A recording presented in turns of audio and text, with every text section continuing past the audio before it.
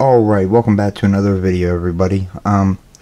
First off, I totally forgot to end our giveaway from last week. So it's gonna end this weekend. I think it was supposed to end, the 7 days was like Wednesday, Thursday, Tuesday. I honestly don't know, it's been so hectic. Also, excuse my heavy breathing. Having a hard time breathing, but that's just how it is up here. So the giveaway, I'll definitely wrap that Sparrow's Reload Kit. So if you would still like a chance, you can still comment on this video, Sparrow's Reload Kit. I don't have it to show it. I'll do a video when it comes in, probably beginning of next week. I'll announce the winner probably this weekend, if not the beginning of next week, and then we'll try and start fresh with the weekly giveaways and make sure they start and end on time. Regardless, if it gets screwed up a day or two here and there, my plan is from now on, with the support of you guys, and as long as we continue to grow, I want to continue to help give back to the community. So I'll always make sure I do giveaways. So it may, like I said, it may or may not be 7 days. Something may happen like this past week where I just got so sidetracked. So all it does was it will just extend the current giveaway a couple days. That's all. So like I said, the link will be in the description box if you want to check out the Sparrow's Reload Kit if you don't know what it is, and then you can decide for yourself if you would like to enter. You just got to be subscribed and comment down below in the comments Sparrow's Reload Kit, and I'll reply back telling you that I have you added. So on to today's video. By the way, I got that M heart that I was telling you guys about, that Corbin finally came in. Hopefully we'll be able to do a video soon on this, but it's gonna pick like a Medco, and I'll explain why this is no longer made, just in case you don't know. But yeah, kind of excited. Alright, so what I have for us today, I actually wanted, I always like to find different companies, in case you're new, or just random locks, whether it's a well-known company or some third party, even if it's a Chinese company. If it's a lock I have not picked, I like to find different mortise, rim cylinders, or padlocks, and see what's in them. You never know. I've found some crazy things in some of these cheapo oddball locks that turned out to be awesome finds. Sometimes I'll pay $40-50 for a brand name mortise cylinder like the Baldwin. It was an interesting cylinder. It had 7 holes. In the Bible, the core only had 6. It was only pinned up with 5. The bitting was amazing, but there were no security pins. But the other features that I had mentioned already kind of made it worth its price, because it gave me some ideas. But I'm saying all this because Arrow is another company that I've seen out there besides Falcon, Wiser, ones that I never really got around to. And I had ordered this when I was living in Virginia. Finally found one on eBay for about 19, 18, something bucks like that. Brand new with keys. Went to go make the video, and the lock just totally locked up. That's why there's nothing in it. And that's why I never did a video on it. When I went to put the key in it, after trying to, just playing around with it, is how I broke it, I guess. But I was just putting the key in and out and turning it and opening it and closing it, and all of a sudden the pins locked up or something, because I was not able to get this cylinder open anymore, by turning the key. So I stripped it out and couldn't figure out what the problem was, and when I went to put the lock back together, I noticed that the key pins may have been wrong. So they may have pinned it up wrong, and sometimes if it's not the right pin, if you just kind of lift up, it may be just one pin that's just a hair too small, and sometimes if you just lift up just enough, it'll raise that key pin high enough to make the driver pin go above the shear line, and it doesn't work real good, but sometimes it will work. I don't know what else to say. So needless to say, I said next time I find an error, I'll just buy another one and start from scratch. Son of a bitch, if I didn't try to make this video last night. And the same fucking thing. I found this one brand new, came in a box, 2 keys. It was only $10 or something plus $3 shipping. It was very cheap. The guy had at least 10 of them. I was like, cool, there's something about Arrow that's drawing me to it. Hopefully it's a good lock, 6 pins. And sure enough, it jammed up on me. I literally had to do the same thing, strip it apart, and instead of trying to slide a piece of metal or a shim back up in there like I've done in the past, I just went ahead and kind of essentially turned it into a practice lock, if you want to say that. But I just did that way I can keep my my pins and my springs in there and not have to worry. So unfortunately, I already do know what's in this lock, but I still want to make a video. I'm not going to ruin any surprises. We'll see what's in it when we gut it, if we can get it picked. It was a very miserable lock to get picked, and I don't know why, and I don't want to say anything because I don't want to give anything away, but when we get it gutted, I'll explain why.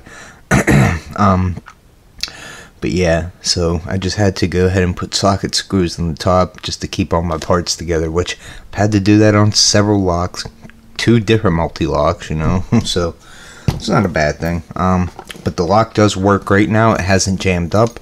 Don't know what that problem was. Came in a nice little box, some parts, nothing major, some collars and stuff like that.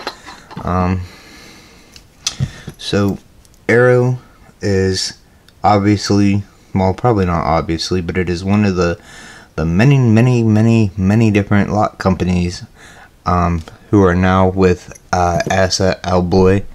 They pretty much own it's crazy who they own. It's just a monopoly in the lock world. But nonetheless, the keyway is a little tore from my top of the keyway tension wrench. I was getting really mad the other day before I ended up fixing this thing. But it's almost similar to a Kwikset style, and I say that because of the openness and the squareness. So you definitely have room to get your tool in there. The key is a 6-pin key. Just says Arrow on it. The bitting is not crazy. It's not great. It's not terrible. You do have 1 cut, 2, 3, 4, 5, and then 6 right here. So 1, 2, 3, 4, 5, and then cut to number 6, pin number 6. So let's go ahead and see if we can get this bad boy opened. Show you that it does work.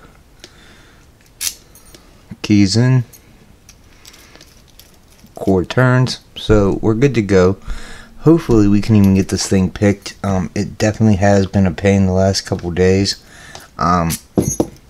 Just when I was messing around with it, when I went to make that video yesterday, definitely took me a couple tries. This lock was definitely a pain to get picked. So we'll see how it does for us tonight. Okay, go ahead and get our second camera view. So yeah, Sparrow's reload kit. Sorry guys, didn't forget about you. We've still got time to enter. Like I said, if you have any ideas for future giveaways, just leave them in the comments below, or you can send me an email, which quite a few of you have chosen that route.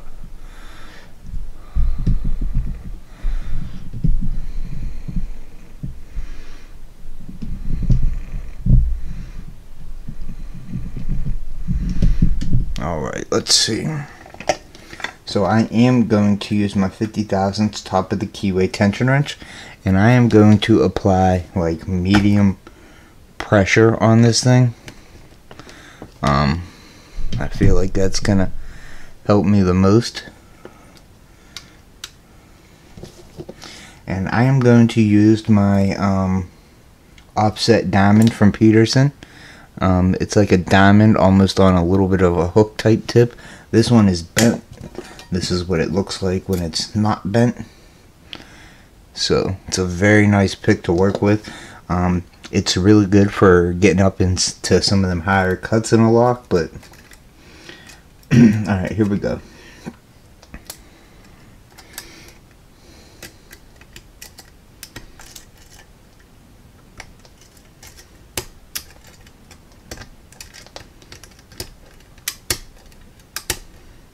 So just going through the lock, feeling for bonding pins. I start in the back, work my way to the front. Once I get to the front, I start working my way to the back.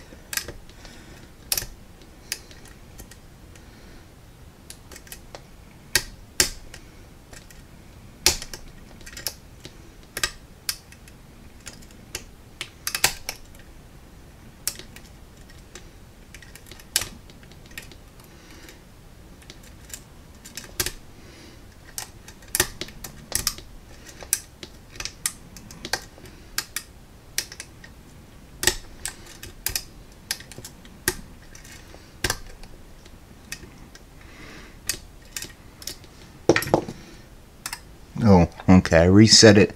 Definitely had a couple pins set. Maybe they were overset, but like I said, this lock, I don't know why. It just fights me so much.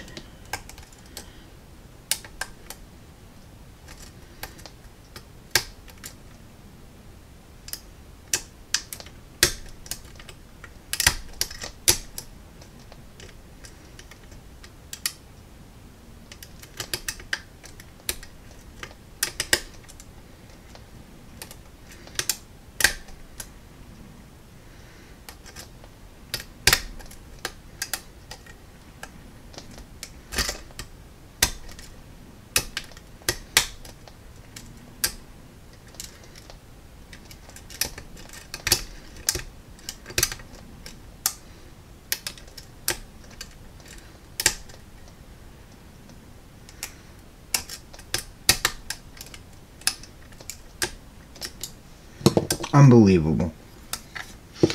This lock is such a pain. So I'm going to switch up and go to my hook number 4. Definitely another good pick for high cuts. And oh, there we go. Okay. So I wasn't quite, I thought I had reset, but there's no way. I guess I didn't fully let go of my tension wrench. Whatever, I'll take it. Like I said, this lock is a pain in the ass, and I'll tell you why here now. But that's why I had my hook number 4 out. I actually had 2 of each of them out, because some are in better shape than others.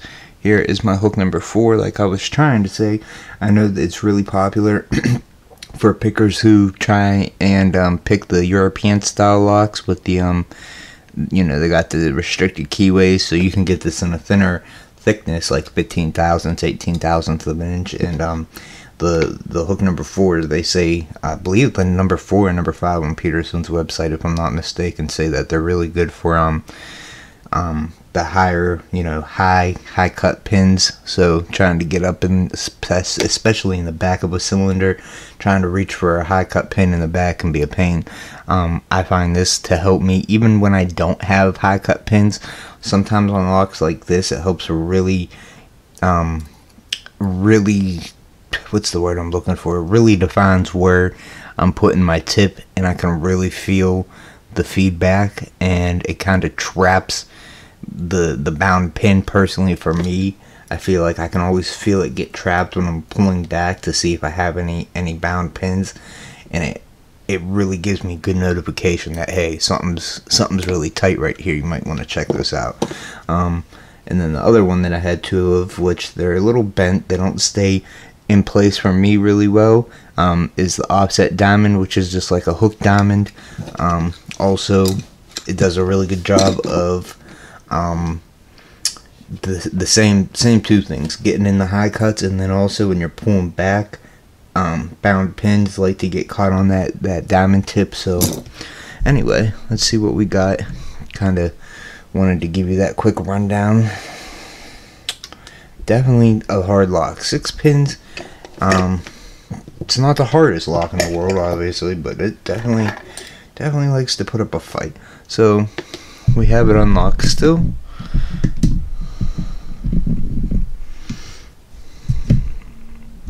Now we may have to lock it up because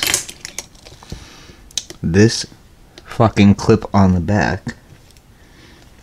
So let's see. I hope my boy Fred Flintstoner's tool comes in handy, because it's been... shit. Oh, look at that.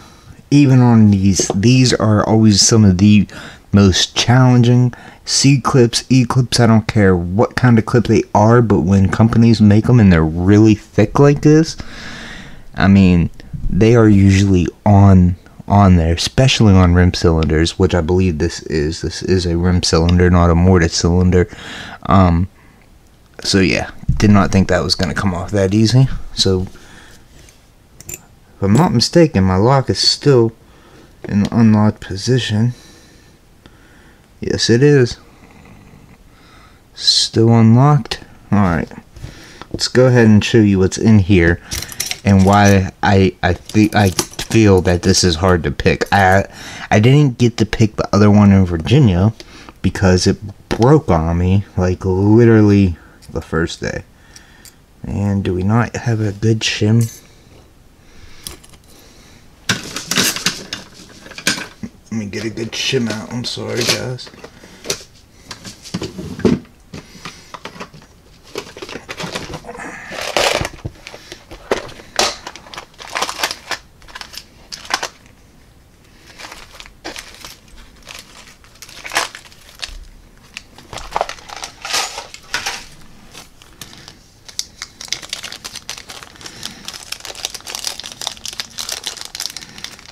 God, I need to order more springs, more shims, and I'm going to be doing a video on that, where to get all your parts and shit real soon for really cheap.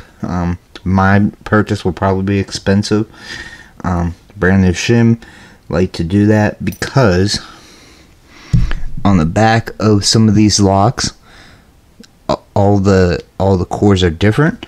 But you got this big gap right here from where your tailpiece was sitting in, and even if the tailpiece was still in there, it still would be a problem, because even with a plug follower, and I've explained this in other videos, but you know, as soon as I start pushing it, the pins are going to be able to fall down into that gap, and then it will screw everything up, and then I'll start pushing springs out, and they're going to start getting bent and stretched.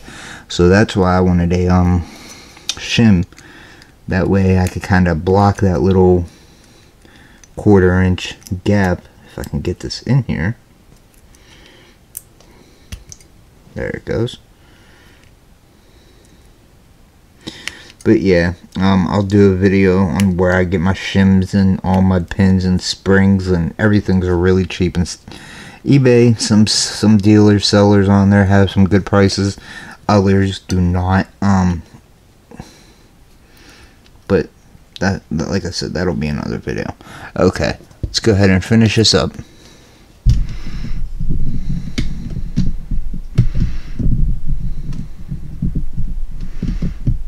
Get you guys unzoomed. And okay, so we have a 6-pin core with all 6 pins in all 6 key pins installed already in the core. Like I said, it was a 6-pin lock. It should be regular Schlage style pins. Maybe not obviously Schlage brand, but I say Schlage style because they're flat where the driver pin rests on top, unlike Kwikset, which are, you know, rounded on both ends. So yeah, looking at the key pins, nothing crazy. Spot 2 is a little littler than the rest of them, and then same with spot 4. So key pin 1, 3, 5, and 6 are almost identical. And then you had 2 little, 2 lower or higher cuts in there. Nothing major. So let's see what is up top. Okay, driver pin 1 is a regular driver pin. Driver pin 2 also is a regular driver pin. Get those 2 springs out. Driver pin 3, also a regular driver pin. Driver pin 4 is also regular. Do we see where this is going yet? So far, my first 4 driver pins are regular. 5 is also a regular driver pin, and so is 6. So I kept saying that this thing was such a pain in the ass to pick. Now, why did I say that? Well, personally, and I'll wrap this video up, this is a standard lock, 6 pins, nothing major, no radical bitting on the key, no security pins. So why do I personally think this particular arrow was a hard pick? Because typically when there's not security pins, this is from my own experience, I usually have to put medium to heavy tension, depending on the specific make, model, everything, and all that good stuff of a lock. But as long as they're regular pins, usually a little heavier tension to gets the pins to bind great for me. Security pins, I said this in my video on how to pick spools, but typically with any type of security pin, lighter tension, maybe medium tension, and very, very, very, very rare cases, at least for me, I've ever had to apply heavy tension unless, again, something specific to that lock requires it. But no matter what I did tension-wise, like when I got this thing opened, I almost... It happened to me just now picking it, because like I said, I had this video made the other day, but that's why I had to put the set screws in, because it all got ruined. I forget what I was saying. Why it was so hard is because I kept putting heavy tension on, and it even happened when I was just picking out. It almost looked like it was giving me counter rotation, and I never went into a full set. No matter what degree of tension I applied to this lock, light, medium, hard, it was still still giving me problems. And I kept feeling different feedback, which kept giving me false impressions that I was setting pins. And I think what was happening is, now that I look at the key pins, is I think I was definitely oversetting, because I definitely had picked 6 pins and still no lock opened. But for some reason, I don't know if the tolerances are made a little bit better in an aero lock. Don't know too much about them. But for some reason, this was just a pain. Normally, this would be golden, and you'll have that. Yeah, the more you progress as a picker, you'll see that sometimes, I have quite a few locks that I call my trouble locks that I can't get open, that I have still not gotten open. And some of them, I've got them to see what's inside them, some of them are just standard locks like this, and it's like, well, what am I doing wrong? So sometimes the tolerances, and there's so many factors that can make or break a situation as to why we can or cannot get it picked. But anyway, I don't know, just really thought it was interesting that all regular pins, and I still had that much trouble. Now, it did not take me nearly as long this video to get it picked. When I tried to make the video last night, it definitely took probably a good 10 minutes before I got it opened. And then also, I think part of the problem, like I said, this is not the first Duro this happened to me on. This is the second. These are the only 2 I've ever bought from different sellers, different people, and they do not seem to be made very well.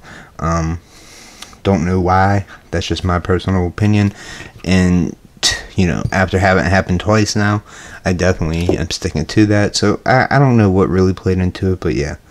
Definitely, if you're a newer picker, maybe you're just starting to get the skills, you're starting to get more skilled, I should say, and you're looking for a challenge, this is not a bad lock. If you're, picking more higher security locks, and yeah, unless you want to add some security pins to this, then it may not be worth your time. But I truly believe no matter what your skill level is, you should always pick a lock, even if it's something you probably can pick.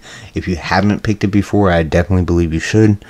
But yeah, on that note, definitely makes a good lock, especially for beginner. It'll really teach you dealing with 6 pins, and especially if you can find better bitting. And then the keyway's not too restricted. It's not bad. It's kind of squared like the Kwikset. Definitely would be a good lock once you get the concept of picking locks down, and then this would be a good lock, I think, to practice on also. So anyway, that's just my 2 cents on this. Hope you guys enjoyed the video. Go ahead and still enter in for that Sparrows reload kit, and I'll let you know what's going on sometime with a follow-up video this weekend of either who won or when I'll announce it. So if it doesn't happen this weekend, it'll probably be the beginning of next week, because I want to get the next giveaway going, and this giveaway item should be here in the mail beginning of next week. So anyway, thanks for watching, guys. Thank you for all the support. We're over 130 subscribers. You guys are great. Any questions, just shoot me an email. I don't know. Alright, guys, I'll see you in the next video. My email's in the description, in case you were wondering. Alright, guys, I'll see you next time.